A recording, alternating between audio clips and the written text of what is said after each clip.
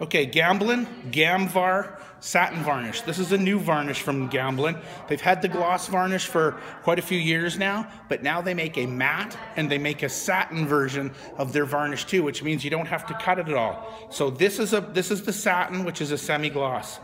The matting agent that's in there is wax. And sometimes you'll see that wax coagulates or hardens inside the bottom of this and settles out. Especially in our cold Canadian climates, it tends to just gel up in the bottom and sit there. So we need to dissolve that so that it gets activated within the jar itself. So we just take a little jar like this here of hot water, and I've put this inside the hot water for 5 minutes, and I've just let that melt. You can see it's all melted inside of there. Rock it back and forth gently so that it gets all mixed up in there.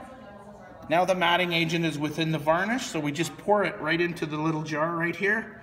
Now I can use my brush and I can varnish this painting, and I'll put a little varnish on here, and you can see how that varnish brings the darks out in your painting and brings some of the colors back to life the way they were when they were first painted and they were nice and wet.